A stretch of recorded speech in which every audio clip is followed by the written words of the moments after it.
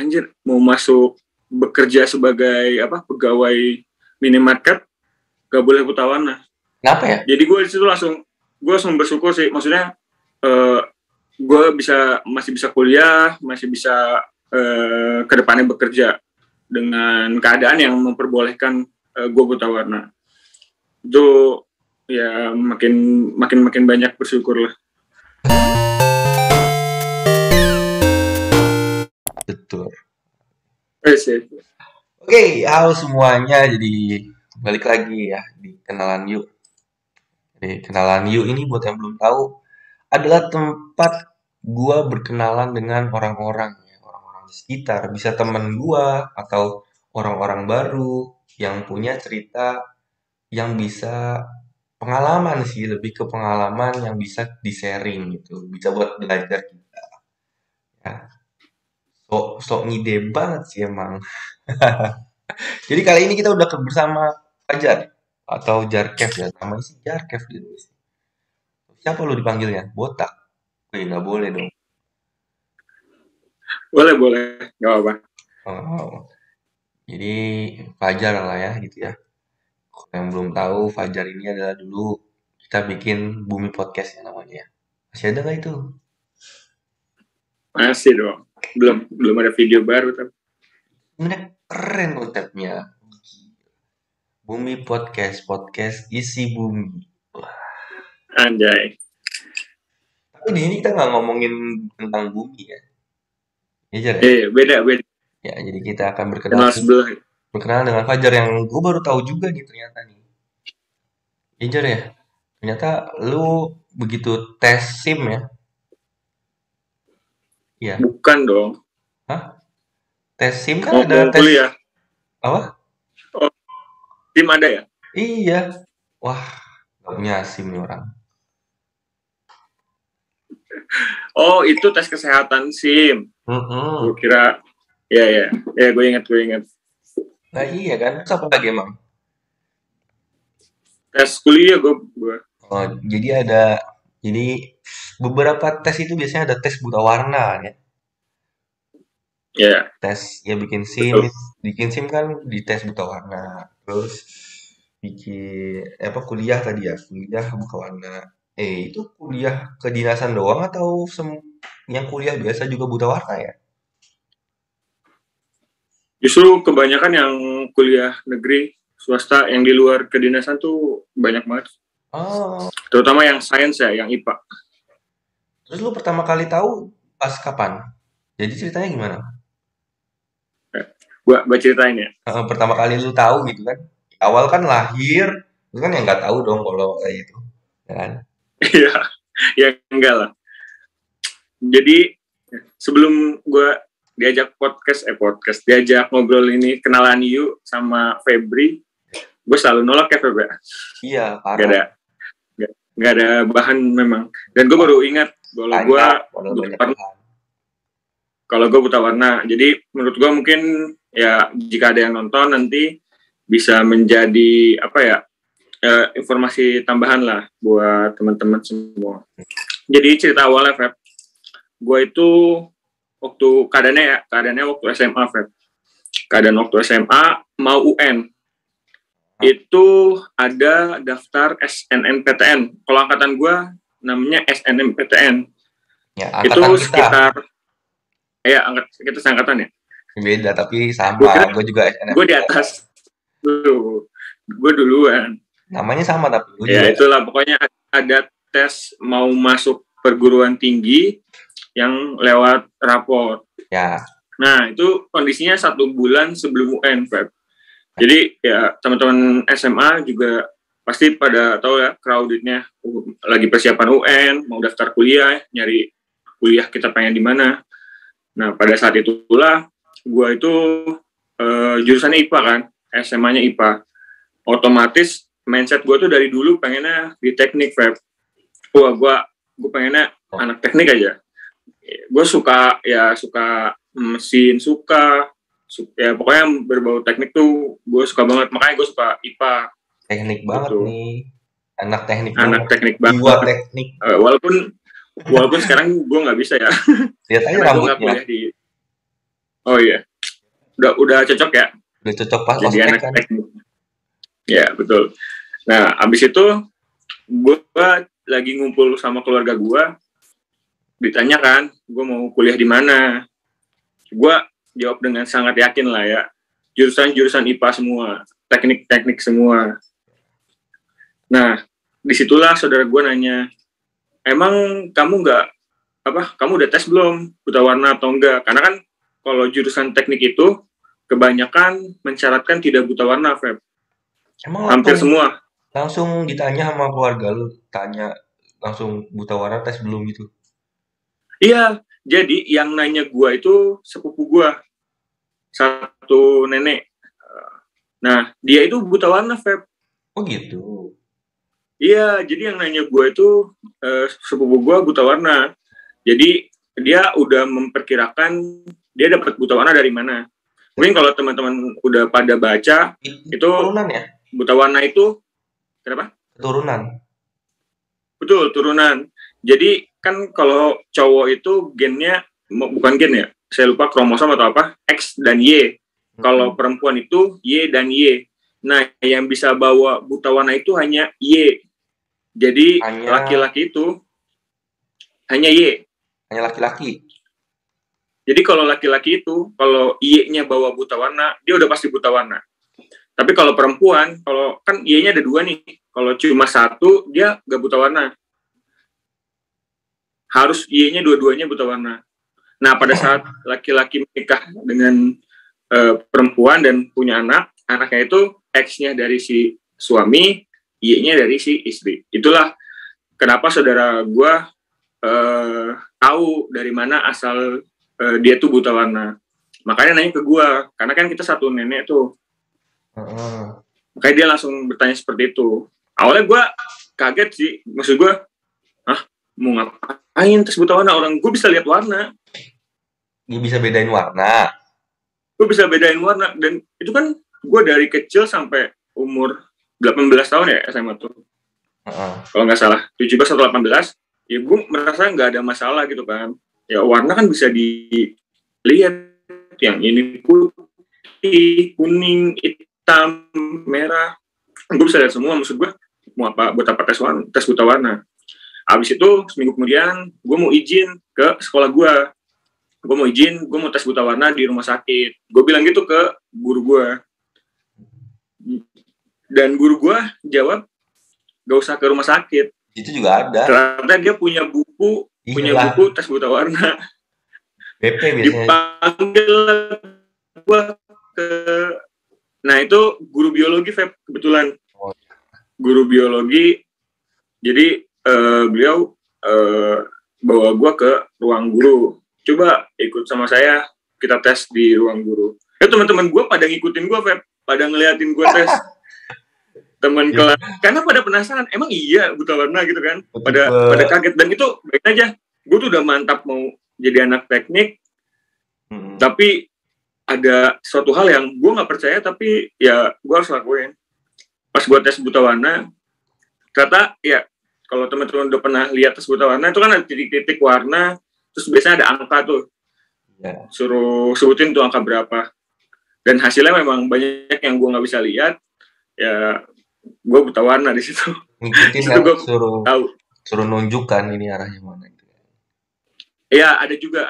Tapi waktu pas gue tes cuma yang angka sih, di bukunya itu cuma yang angka. Tapi kalau cara tes buta warna memang ada beberapa jenis ya, ada beberapa. Itu Feb, pertama kali banget tahu gue buta warna. Kenapa? Iya, pertama kali banget lu tahu kalau lu buta warna gitu ya. Iya, itu di umur 17 atau 18 pas mau kuliah. Itu gue di situ ngedown sih, maksudnya, buta warna. Bener-bener kaget banget. Ya, bener-bener nggak bisa bedain. Bukan nggak bisa bedain sih. Jadi lu kalau warnanya itu terlalu detail, gue tuh lihatnya sama, padahal itu beda. Jadi mungkin ya gue cuma nangkap, mungkin gue tuh bisa melihat warna hanya 500 jenis warna, 500.000 jenis warna, lu tuh bisa 1 juta jenis warna, kayak gitu. Keren ya. Detail-detail itu Kenapa? Keren ya gue, bisa 1 juta jenis warna. Iya, bersyukurlah. Alhamdulillah. Tapi gue nggak teknik juga. Ya jadi, Iya, tapi gitu ya. Tadi apa keturunannya berarti lu kan, kalau cowok kan XY ya. iya, Kalau cewek Y, XX apa sih? iya, iya, YY. Nah, kalau iya. kalau ntar anak lu berarti kalau misalkan cewek ya aman kan? Nggak, kalau cowok cewek nggak buta warna berarti kan aman kan? Jadi kan gue Kemung- XY kan ya. Kemungkinannya gimana sih Y gue kemungkinan? buta warna. Heeh. Jadi gini, gue XY. Ya. Y gue tuh buta warna. Heeh. X gue tuh nggak bisa bawa buta warna. Jadi gue XY, Y gue buta warna. Hmm. Istri gue YY ya. Hmm. Kita anggap istri gue nggak buta warna. Kita anggap. Hmm. Istri anggap dan nggak ada bawa buta warna juga. Jadi Y-nya sama-sama bersih. Ya. Tidak ada buta warna. Nah, misalkan anak gue cowok, pasti X-nya dari gue dong. Karena istri gue nggak ada X. Oh ya. X-nya dari gue, dan Y-nya pasti dari istri gue. Nggak buta warna. Kalau anaknya cowok, berarti pasti nggak buta warna. Pasti nggak buta warna. Pasti nggak buta warna. Tapi Tapi kalau cewek, anak gue cewek, pasti buta warna dong. gimana? Enggak, 50%. Karena Y gue buta warna, Ya dia enggak. kan Y gue buta warna kan? Ah. Istri gue, Y-nya nggak buta warna. Anaknya cewek itu, dia nggak buta warna, tapi dia bawa buta warna. Dia bawa gen buta warna. Iya, cuma punya gen ya, meskipun nggak buta warna tapi Jadi punya dia gen. membawa buta warna, tapi dia tidak buta warna. Kayak berarti terus kayak kasus lu, kayak atas lu berarti ya. Nah, jadi kan gue tuh XY. X gue pasti Ya, dari bokap gue kan. bokap. Heeh, Berarti bokap aman nih, clear. aman. X kan nggak mungkin bawa buta warna. Berarti Y gue dapat dari nyokap gue. Berarti nyokap lu Nyokap nggak, gue, heeh, nyokap gue dites nggak buta nggak warna. buta warna tapi membawa ya. Berarti dia bawa buta warna. Carrier. Iya, betul. Carrier. Iya, seperti itu. Berarti kan kalau nyokap gue bawa buta warna, berarti dapat dari neneknya. Oh, begitu. Berarti Nenek atau kakek lah. Pokoknya ya intinya gue sama sepupu gue sama-sama dari keturunan. begitulah ya sistemnya. Gimana bisa? Ya, dan Emang selain keturunan ada buat ya? teman-teman mungkin yang enggak ada dari Oh, keturunan doang. pasti keturunan doang kan? Ya, buat teman-teman Iya. yang apa? Buat teman-teman yang mungkin apa ya, belum tahu informasinya atau punya sepupu atau punya anak yang mau dites dulu boleh. Tapi ya bukan untuk apa namanya? Bukan untuk menjatuhkan keluarga ya. Maksudnya sedari dini tuh udah tahu Biar tahu lah. keadaan ya, karena ya kayak gue waktu pas mau nyari kuliah itu, gue tuh langsung mikirnya apa ya, gimana caranya gue dari anak IPA harus menyesuaikan lagi ke IPS, karena IPA itu banyak yang masyarakat tidak buta warna. Nah, gue setelah gue cek juga beberapa memang ada yang memperbolehkan buta warna. Misalkan nih, gue contohin teknik mesin di Universitas A, itu dia memperbolehkan buta warna tapi hanya buta warna sebagian. Jadi buta warna tuh dibagi-bagi, ada buta warna sebagian sama total. Nah, ada beberapa univ yang memperbolehkan, ada yang tidak. Terus gue berpikir lagi, kita tuh kuliah buat apa sih? Pasti ujungnya buat bekerja ya, buat bekerja. Kecuali memang mungkin yang ada keinginan untuk berbisnis atau berusaha ya. Nah, kalau untuk mau bekerja, pas gue cek persyaratan bekerja itu ternyata banyak banget yang tidak ingin mengambil resiko. Jadi walaupun lu di tempat kuliah itu boleh buta warna, tapi banyak tempat pekerjaan yang tidak memperbolehkan buta warna. Iya, itu sih. Jadi kenapa waktu itu gue down. Jadi walaupun ada univ yang memperbolehkan, gue nggak berani. Walaupun mungkin teman-teman di sini atau yang nonton ada yang tahu beberapa tempat pekerjaan memang boleh gitu. memperbolehkan. Emang ya, Iya. emang ada yang boleh dan enggak, sama kayak univ. Tapi bedanya ini ya, bedanya yang sebagian sama yang total tuh apa? Yang total tuh berarti bener-bener susah Nah, bedain itu warna. gue sebenarnya kurang tahu sih, Feb. Jadi untuk yang sebagian nama total ini, apakah yang total benar-benar nggak bisa lihat warna sama sekali, hanya hitam putih? Gue nggak tahu. Gue belum baca-baca juga sih. Cuma kalau yang sebagian ini juga dibagi-bagi, Feb. Sebagiannya ada yang dibagi-bagi. Kalau nggak salah inget, gue itu merah hijau. Buta Merah. warna sebagian yang merah Oh, hijau. lampu merah, lampu hijau dong. Mungkin ya itu ada beberapa lagi. Lu pernah buta warna? Kok pernah buta warna sih? Enggak lah. Pernah tes maksudnya? Enggak. Enggak. Ada game yang dia itu apa ya, mempermudah orang yang buta warna. Jadi warna dia itu akan berubah di mode buta warna. Warna dia akan berubah di mode buta warna. Gimana sih? Tapi gue beberapa Jadi kali, gini, ini beberapa kali gue tes buta warna sih nggak pernah ini, nggak buta warna gitu, masih kelihatan hmm, semua gitu, baca ngikutin ini gitu. Untuk kasus lu berarti ya ya itu. merah sama hijau tuh di tes detail berarti ya. Lu ngikutin tes detail biar tahu warna apa yang ini ya. Iya, gue termasuk yang merah hijau itu. Tapi kan lu ngeliat lampu merah sama hijau masih bener. Iya, iya itu dia. Makanya gue nggak percaya awalnya. Masa iya gue buta warna, orang gue bisa lihat kok. Cuma memang kadang gue, jadi gini Feb, ada cerita lucu nih. Waktu gue SMP, gue tuh sering banget salah nyebutin warna Feb. Waktu gue SMP tuh, kayak biru sama ungu, gue suka ketukar. Merah sama coklat, gue suka ketukar. Kuning sama hijau, gue suka ketukar. Kondisi apa ini? Kondisi apa?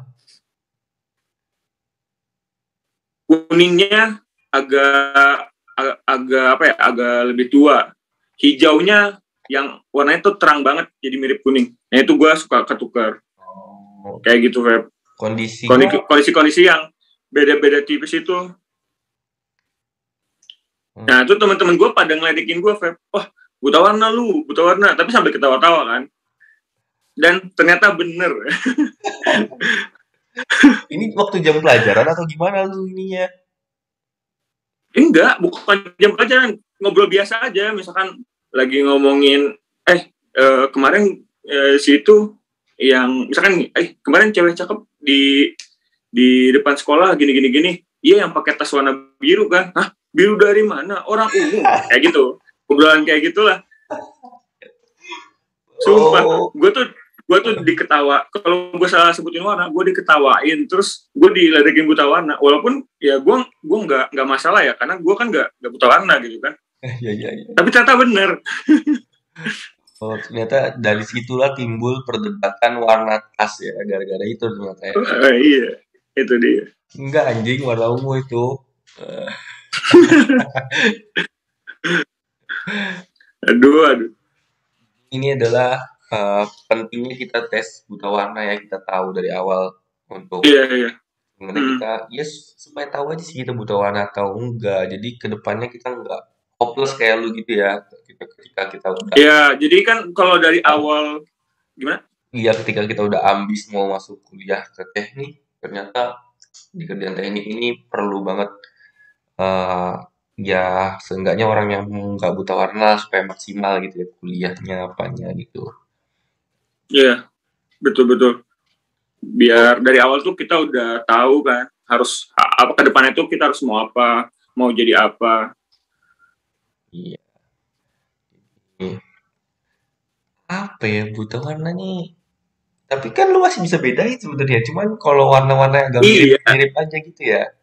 iya, benar. Jadi bagi gue ya, gue tuh gak ada masalah gitu. Di mata gue tuh gak ada Iya. masalah, gue bisa lihat. Tapi ternyata gue buta warna. Hmm. Tapi yang game itu, lu lu nggak perhatiin berarti ya? Yang Di settingan itu ada beberapa game yang dia itu ada mode buta warna. ya ada mode Jadi buta buat warna. orang yang buta warna itu bisa mengaktifkan mode itu biar ya game itu apa, MOBA analog juga ada, Feb. Itu ngaruhnya apa ya? Gue nggak ngerti ngaruhnya apa. Iya, buat yang orang buta warna jadinya bisa lebih terlihat lebih jelas warnanya. Karena kan seharusnya kan dia sedikit kan warna yang bisa dilihat. Gue nggak ngerti sih kalau itu fungsinya apa, karena gue nggak ngerasain, karena gue nggak buta warna mungkin ya, jadi perasaan sama aja nggak ada Iya. bedanya gitu. Coba lu kalau bisa nih, lu download Assassin's Creed. Dia itu ada mode buta warnanya juga dibagi-bagi. Dia ada 3 mode buta warna. Jadi 3 jenis buta warna itu berbeda semua. Nah, itu di situ ada sampel gambarnya. Jadi lu bisa milih warna mana yang bisa kelihatan buat lu. Tapi kalau buat lu sih nggak ngaruh lah, Feb. Kan lu nggak buta warna. Iya, waktu lu main Mobile Legends berarti aktifin buta warna. Iya, iya. Terus lu pernah nyoba nggak sebelum diaktifin sama udah diaktifin bedanya apa? Gue nggak terlalu liatin, gue nggak terlalu matiin. Tapi yang pasti kalau ada settingan itu gue pasti langsung nyalain. Apa tiba-tiba ketika lu ngeset buta warna jadi muncul hero-nya, padahal tadi nggak ada hero di depan lu, nggak ada. Tadi yang nggak ada ya. Iya. Itu kayaknya HP kentang doang sih itu. Bukan karena buta warna. Tapi gue pernah ada cerita, Feb. Tapi disclaimer ya, gue nggak tahu ini beneran atau enggak. Yeah. Jadi waktu gue ceritain gue buta warna, temen kuliah gue bilang gini, iya temen gue ada yang nggak bisa bedain warna merah sama hijau. Jadi kalau dia main PES atau ngelihat orang lain main PES, nggak bisa ngebedain kalau baju si pemainnya itu warna merah, kan lapangannya warna hijau ya. Nah itu kayak nyaru gitu, agak susah dia buat ngelihat. Itu kan berarti yang udah agak buta warnanya nggak sebagian lebih. Itu gue nggak tahu sih. Itu emang ada gitu juga berarti ya. Tingkatan buta warna itu ada juga berarti ya. Jadi gimana dong main PES bajunya ya nyatu sama buat lapangan? Iya benar. Di temen gue ceritanya kayak gitu. Bajunya nyatu sama lapangan. Jadi nggak bisa, jangan sampai ada yang pakai baju merah, dia bilang. Yang penting nggak ada yang pakai baju merah. Cuma gue nggak tahu ya itu apa keadaannya memang seperti itu atau enggak. Tapi yang pasti buat teman-teman ya nggak ada salahnya kok buat ngecek, atau ya kalau emang udah kejadian ya kita harus bisa syukurin aja, masih bisa melihat. Dan mungkin bisa merencanakan sesuatu ke depannya lebih baik gitu kan, karena udah tahu dari awal. Banyak juga kok profesi yang emang nggak perlu ini ya, tidak harus ya buta warna juga bisa. Bukti ini Fajarnya sukses dengan kerjaannya yang meskipun ya buta warna gitu ya. Amin. Udah sukses juga. Oh ya, Feb, gue ada cerita satu lagi, Feb. Iya apa? Jadi dulu tuh waktu di kampus, ya ini gue setelah gue tahu buta warna ya, karena abis itu gue kuliah nih. Satu-satunya kuliah yang mau menampung gue gitu kan, karena gue buta warna, tapi dia memperbolehkan, ada beberapa persyaratannya yang memang diperbolehkan gitu kan. Jadi sebenarnya waktu tes itu dokternya ngetes gue waktu gue mau masuk kuliah ya. Dokter itu ngetes gue. Sebelum dites gue langsung bilang, dok saya buta warna. Oh iya. Dia langsung gak lanjutin. Dia cuma nanya buta warnanya apa. Ya memang karena gue milih jurusan yang diperbolehkan buta warna gitu sih. Ya, ceritanya mana? Cerita waktu kuliah? Udah itu ceritanya. Oh iya. Jadi kan gue udah masuk kuliah nih, gue udah tahu gue buta warna. Gue kan fans Liverpool ya, gue fans Liverpool. Nah itu hampir setiap weekend gue sama teman-teman gue di kampus itu nobar. Jadi berangkat dari kampus tuh bareng-bareng gitu kan. Nobar ke namanya tempatnya Sevel. Ya. Kalau sekarang udah nggak ada. Kalau dulu kan masih ada tuh 7-Eleven. Masih. Setiap minggu gue datang nobar. Setelah beberapa kali nih, setelah beberapa bulan, tiba-tiba ada spanduk di depan Sevel menerima lowongan pegawai. Dia langsung menulis syarat masuk sebagai pegawai. Lo tau gak? Di situ ada tulisan tidak boleh buta warna. Gue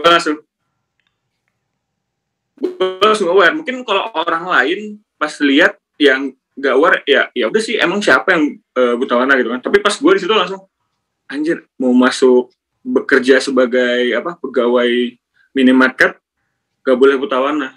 Kenapa ya? Jadi gue langsung bersyukur sih. Maksudnya eh, gue masih bisa kuliah, masih bisa ke depannya bekerja dengan keadaan yang memperbolehkan gue buta warna. Itu ya makin banyak bersyukur lah. Juga Karena berarti ya, nggak mudah juga tetap. ya. Kenapa? Cari kerja orang yang nggak buta warna aja cari kerja susah gitu, apalagi orang yang buta warna. Ah, itu dia Feb. Itu dia. Gue nggak tahu ya teman-teman di luar sana gimana perasaannya pada saat tahu atau gimana. Mungkin ada juga kan Feb, lu udah lulus nih. Lu tuh pas mau masuk tes, pas mau masuk kerja, lu dites buta warna dan lu ternyata buta warna baru pertama kali lu tahu. Bisa jadi kan ada orang yang seperti itu. Dan itu gue nggak tahu sih perasaannya. Karena hal yang pertama gue lakukan setelah gue tahu buta warna waktu SMA ya, waktu gue mau UN itu, hal yang pertama gue lakukan adalah gue join banyak grup buta warna. Biar apa? Serius. Gue tuh udah seperti orang hopeless, Feb. Maksud, Gue join. Waktu itu kan masih Facebook sama Twitter ya. ya biar apa? Maksud Itu lu join biar apa? gue tuh pengen tahu pekerjaan apa sih yang bisa kita lakukan. Terus emang seperti apa sih buta warna itu gitu kan? Emang akan seperti apa dan ada gak sih solusinya? Ada gak sih yang bisa Sembuh. apa ya? Ya kalau mata minus ada kacamata gitu kan? Ada gak sih hal seperti itu bagi orang yang buta warna? Gue langsung mencari info itu. Jadi gue tuh akan nggak terima gitu. Gue buta warna dan gue nggak bisa masuk ke teknik waktu itu tuh. Ya, tapi nggak apa-apa lah. Sekarang kan udah lebih baik di tempat yang sekarang. Ya, gue sih yang gue pengen teman-teman di luar sana bisa lebih baik lah dari gue, bisa lebih aware dari gue, bisa lebih tahu duluan. Ya walaupun semoga nggak jangan sampai kejadian, tapi ya kalau memang kejadian jadinya lebih duluan tahu. Gitu. Ya, tapi jangan berpasrah juga ya dengan buta warna. Pasti ada rezekinya sih. Kayak Fajar nih dia buta warna tapi ternyata rezekinya lebih baik dari orang-orang yang nggak buta warna juga tuh. Amin, gak tahu gue juga. Ya, jadi Amin tetap tapi. tetap semangat lah gitu ya meskipun buta warna jangan hopeless, jangan buta warna cari kerja susah udahlah gitu. Tetap semangat pasti ada jalan, pasti banyak sih kerjaan yang nggak perlu ini ya apa yang nggak harus mensyaratkan kita nggak buta warna gitu. Kecuali Sepel tadi ya, tapi kan udah nggak ada Sepel juga. Iya, amin. Ya semoga banyaklah pekerjaan yang bisa didapatkan. Oke, gitu aja lah ya tentang kali Iya, ini. Jadi itu adalah eh apa ya nanti ya kita pentingnya kita tahu ya buta warna atau enggak. Kalian buta warna nggak sih gitu mas? Oke gitulah. Terima kasih Fajar udah mau sharing-sharing di sini ya tentang. Gue juga baru tahu ternyata lu buta warna. Lu nggak ngomong-ngomong sih. Jadi gue takut kalau perasaan gue dibonceng. udah sering. Jadi gue kan bisa was-was kalau dibonceng naik motor tiba-tiba lampu merah lu anggap hijau. Ya, ya. Yalah, gitulah. Terima kasih ya Jar ya udah sharing-sharing di Yo, sini. thank you Feb. Sampai jumpa. Ada lagi nggak yang mau di-sharing? Udah. Ada lagi nggak cerita Udah. lucunya? Udah. Dan kalau ada yang mau tanya-tanya, jika kalau ada yang nonton dan Oh iya buta ya. warna, ada yang mau tanya boleh. Mau minta saran atau apa gitu ya? Karena Fajar Iya, udah lama banget kan lu tahunya berarti udah sampai grup join grup juga tuh. iya. Gue siap membantu teman-teman Membantu kalau ada teman-teman yang yang mau sharing atau membantu komunitas juga bikin komunitas ya. Mau bikin komunitas ya. Komunitas buta warna Indonesia. Ada tuh pasti. Oke, gitu aja Jar. ada. Makasih Jar. Sampai jumpa lagi teman-teman semua. Bye. Nanti di kolom deskripsi ya, cek aja. Kalau mau tahu Instagramnya Fajar ya. Buat nanya-nanya, buat ngobrol-ngobrol, tahu. Ah, saya buta warna, gimana ya kerjaan yang ini gitu. Oke lah. Jar, makasih ya. Sampai jumpa lagi. Yuk.